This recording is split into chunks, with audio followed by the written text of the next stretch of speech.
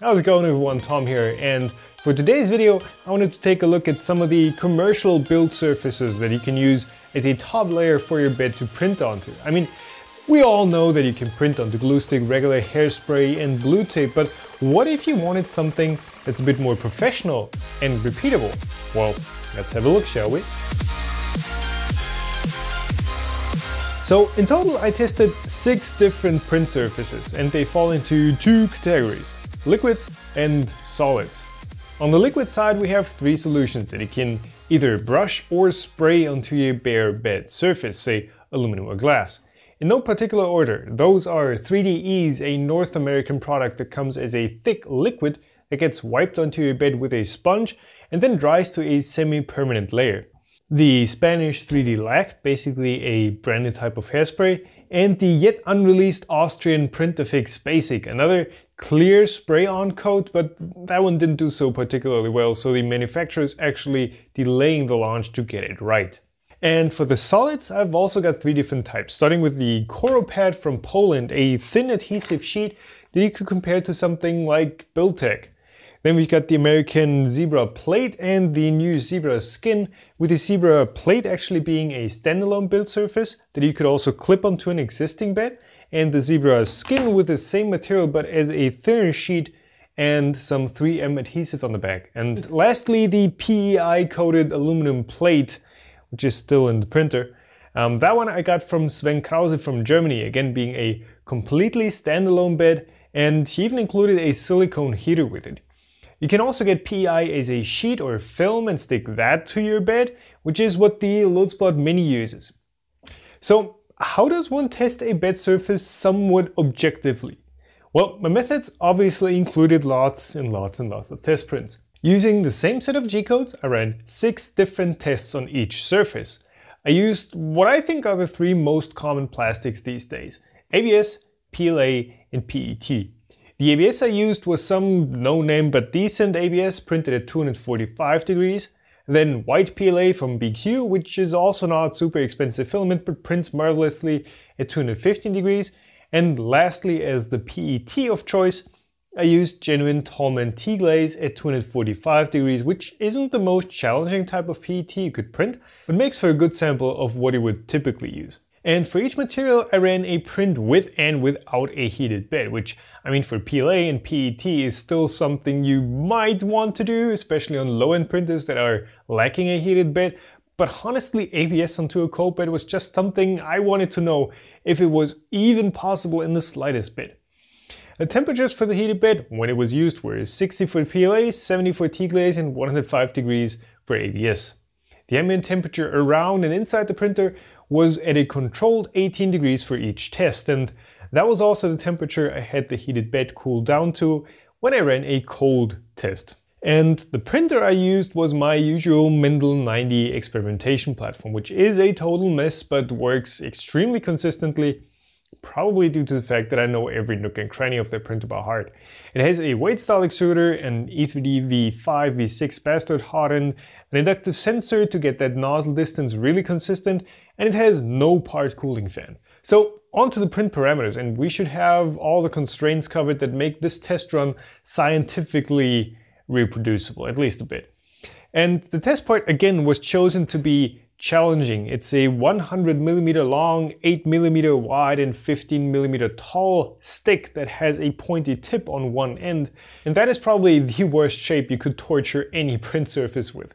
Because it's so long, it will create enormous forces as the plastic cools, and the pointy tip tends to pop up first since the actual surface area it has to stick to the bed is smaller, but it's still getting the full amount of forces from the center of the part. I printed these with a 0.25mm layer height, with the first layer bumped to 0.4mm and a 1.5mm width to reduce the effects of any sort of misalignment would create. 2 shells, 4 solid layers on top and bottom, 20% hexagon full, printed at 60mm a second, no brim, so you do still have some wiggle room if you have to make a material work with a particular surface.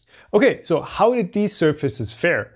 The 6 different test prints I did for each surface turned out to be like a linear progression. Each surface handled PLA and PET onto a heated bed beautifully, Some struggled with ABS onto a heated bed, and some did horrible with a cold bed overall, but as soon as, for example, PET failed, ABS definitely wouldn't work. So let's make our way through the individual surfaces again, starting with 3D ease, which is pretty easy to apply with that sponge, but if you forget to wash it afterwards, you will be left with a useless brick and will have to find a fresh sponge. 3D ease is odorless, and if I had to guess what material this was, I'd say it's a polymer-filled PVA glue, but I'm probably wrong there. It leaves a film that is very robust and can be used for many prints without reapplying. It's easy to touch up and easy to remove with some warm water, as the entire film will completely turn to mush and you'll be able to scrape it off. Acetone or alcohol don't seem to attack the surface, so you can use those to clean it. So how did it perform? Definitely better with a heated bed than without one, as all surfaces did. All the heated prints turned out perfectly, but the cold PLA print already showed some warping, and PET or ABS onto a cold bed failed completely. Moving on to 3D lac, which is applied by spraying it onto the bed. And that makes it easy to get a nice even layer on there. You do need to completely wet the surface, just a thin wisp of 3D lac won't do. Unfortunately, you do have to apply it outside of your printer with the bed removed, or you are going to end up with something like this. And it does smell like typical hairspray, even more so if you heat the bed. You do have to reapply it before every print. A freshly applied surface will work best, but removing a print will also tear off that spot of 3D lac from the bed. To completely remove it and start over, you can easily remove it with acetone. But I mean, for printing, it works amazingly well, especially for cold prints. The heated prints obviously all worked, but even the cold prints with PLA and PET were surprisingly good. Cold ABS still failed. And as a bonus, since the 3D lac actually comes off the bed, large prints will often just pop off when they cool down after you give them a slight tap. Now, moving on to the solid, starting with the CoroPad. And just to get it out of the way, this thing is an absolute adhesion beast. I did correct for the extra 0.3mm of thickness the CoroPad adds, but everything just stuck to it incredibly well. Maybe even a bit too well. This surface is the only one I could see cold ABS printing happening with. Add a bit of a brim and maybe print the first layer a bit hotter, and you could have some success getting compact ABS prints out with no heated bed. Cold PLA worked perfectly, cold PET showed some slight warp, but the really interesting tests are the heated prints, because each of them says bonded on here, my remark for how easy it was to remove them. The PET print even stuck so well that it broke in half when I tried to remove it, and it took a sizable chunk of the CoroPad along with it. So maybe reduce the heated bed temperature even more if you're planning on using it, or just use it cold. The CoroPad in general also isn't the most robust surface, as it easily gets kinks and tears from removing stuck prints, especially since the adhesive on its back isn't particularly strong, probably to make replacing it easier. But then again, it is the surface that I got absolutely the most adhesion out of in the widest range of situations. Next up, the zebras. I tested the zebra skin, which uses the same material on the surface as the zebra plate, but is a good bit thinner since it doesn't have to hold its own weight. It's going to stick to your build platform with the permanent 3M468 tape on its back. There is one disadvantage of using the zebra skin over the zebra plate though, and that's the fact that it's incompatible with the standard 4mm sensing distance inductive probes as used, for example, on the printer bot and a lot of other printers. It's just thick enough so that the sensor won't trigger, which in my case had the printer shoving the hot end into the zebra skin. The zebra plate has a few copper layers inside which spread the warmth from the heated bed and also allow the probe to trigger.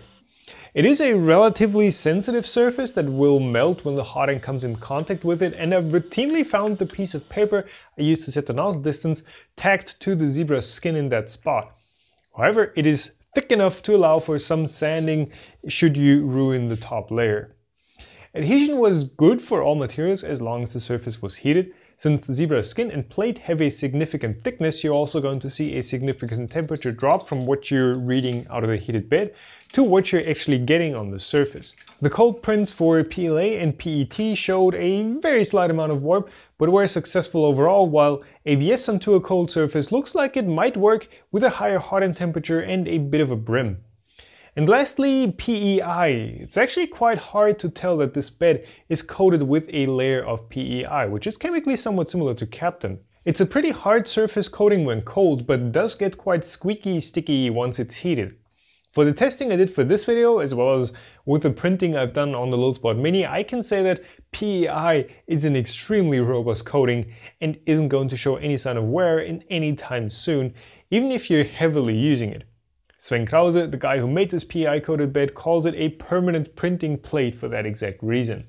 By the way, that is the same guy who sent me this insane water-cooled hot end, and unlike that last one, this one is definitely going to work. Since the PEI coated bed for me is the entire bed setup minus the undercarriage, he also included a beefy enough 200-watt silicone heater for this 16cm bed.